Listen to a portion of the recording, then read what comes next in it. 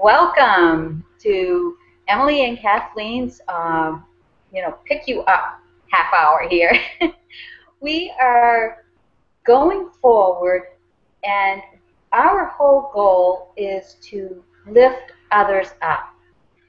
And especially the people that are just starting out in this business and they've had some success, we want to interview you, we want to connect with you to see what breakthroughs you had, what helped you get through that first starting stage that so many stumble on. And we want to help others be able to get past that, but not only that, but to help lift you to another stage. So our request is that if you're seeing this and that you contact Emily or myself and ask to be a guest. We would love to interview you and help move you forward in the business that you're in. Emily. Yes, absolutely. One of the things that I think Kathleen and I have discovered since coming online is really just how important mindset is, mindset victory. As you know, actually, we sort of discovered it before. I personally have discovered it since getting online, and the growth. I feel I've had so much growth. Understanding the mindset concepts, particularly the Napoleon Hill, Think and Grow Rich, and things along that that line with the secret, and just beginning to be open to definitive purposes and goals, which I've always had, but not the language, not the concept of, or the science of, if you will, mindset. So Kathleen, by all means, jump on in here, because you have your own personal story as regards to mindset as well. Well, I have a very strong faith. So I rely a lot on that inner faith to guide me and what's in my heart. And it isn't that I haven't been without struggle, but, you know, it's getting focused. You know, really listening and tuning down and asking for that help to find that divine plan that each of us has within us. So,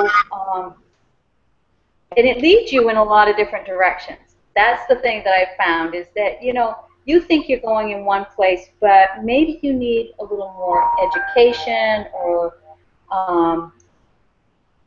you just, there's some missing piece. Maybe you get led because you have to meet up with another person, or goodness knows what things that you have to have in your skill set before you move forward. So I always trust that I'm being led to the right place. Yeah, you know, absolutely. This has been an unfoldment for me, and I'm sure that it is for others as well. And to be able to host a venue, if you will, where we could bring on others who are further along in the process of online success, and be able to provide people with some sense of what it is that they attribute their success to. And I was on a call this morning, and a Mindset Victory call, and one of the leaders had mentioned there isn't, or someone, I'm not sure who mentioned it, had stated that everyone that they know that is succeeding in this environment is succeeding because they follow these principles, these mindset principles, and have developed and challenged their own mindsets and have grown accordingly, and their success comes from following these principles as science, if you will. And that really excites me, and in my own walk, with the relatively little exposure I have, I actually see that too. All of the leaders, all of the successful people that I've seen online, I've met online personally, I've come to know, they're all following these principles. So with that in mind, you know, again, I step back and I look and I say, okay, who's succeeding and who is not? You know, look at what they're doing. And those that are not succeeding, don't do what they're doing. And those that are succeeding, do what they're doing. So when you step back and you look at what are they doing, you know, they're doing mindset review. And as you mentioned, you're a woman of faith, and I'm a woman of faith as well. And so much of the mindset principle or the science thereof is at its real core is a trust and a faith and a belief in a greater power or a mastermind, and in our particular language, it's God. And for some, they have a preference towards the universe or the divine mindset or infinite mindset. There's a lot of language out there, but I truly believe it comes down to the one core creator, and to be able to invest in that, in access to a creator or a power greater than ours that will help bring in to manifest the desires of our heart, that will give us the desires of our heart. And so true. And the other thing is that even though you're asking and you believe, you still have to take action. And I think one of those important things is, what do you do daily? But if you're just part-time or if you're full-time, there's a certain, you know, find that groove each day where you can work your business. And, you know, it may be an hour in the morning, first thing when you get up, or it may be an hour or two in the evening. But whatever it is for you, make that a priority in your life, because even though it isn't, this may not start out as a full-time business for you, the one thing you need to do is to be disciplined. You know, along with that mindset, you have to put something in order to get something back out. Oh, absolutely. You know, and in our calls or in the mindset, we'll often hear about that we be, and that we do, and that we have. And that concept of be is along the lines of sort of just dreaming. You know, we have a dream, you know, that's in our hearts. We have a desire, and hopefully, you know, that is one that God has given us, and just our whole being, we just know that we want to do this. And we feel that, that we need to become that, or go into that, if you will. And so we need to we need to do. It's faith-based, you know. It is taking action, having trust and faith that we are being led to go in this direction. And so when we step out in faith and we do what we believe that we're being guided to do, intuition, gut feelings, hunches, whatever people refer to it. For me, it tends to be a still small voice. And when we step out and we just trust that God's going to support us, or for some people, the universe is going to support us in the courage that we've had to step out and see this into fruition. And if nothing else, it is an amazing, amazing process, and it's very gratifying. It's very strengthening. I feel so much more of a stronger person now. I feel less fear-based. Like, I serve God, not fear. And I've been doing a lot of fear busting, and I feel so, I've grown, and I appreciate that. I like who I'm becoming. I totally agree with the whole thing about this. This helps you grow. It helps you grow past one of the things that I always was trying to bust out of was childhood fears. Things that happened to you a long time ago. Somebody said something.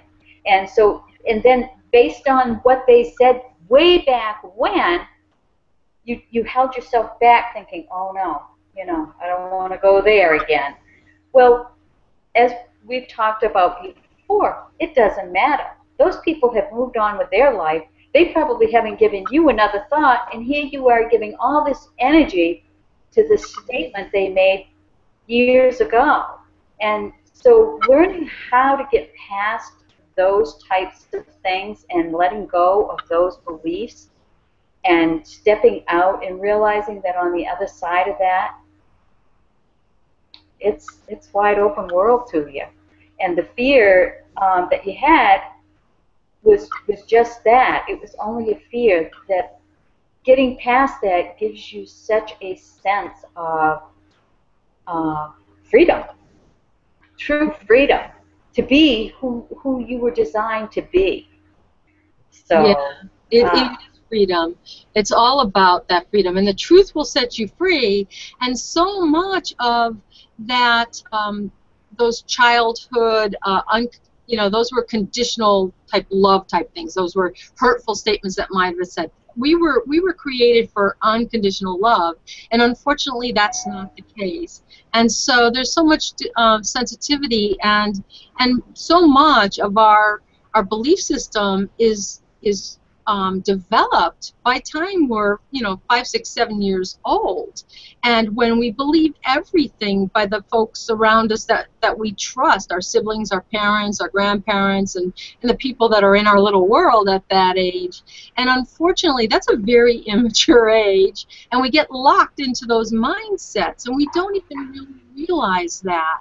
And I think that's why Scripture says, "Wake up, O ye sleeper, wake up, become aware of the fact that you're on these autopilots based on a belief system that was established when you were very immature and didn't have the cognitive or reasoning to protect yourself." And Scripture speaks to guard your heart, for it's the wellspring of life.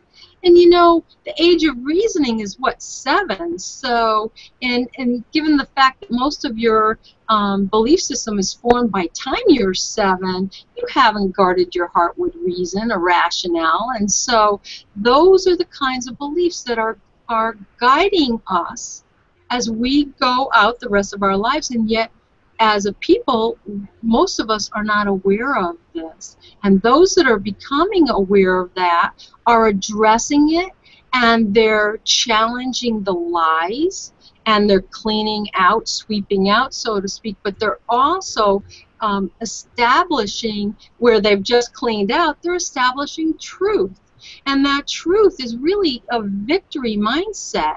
It is one of courage and stepping out in the belief, things that we feel that God are calling us to.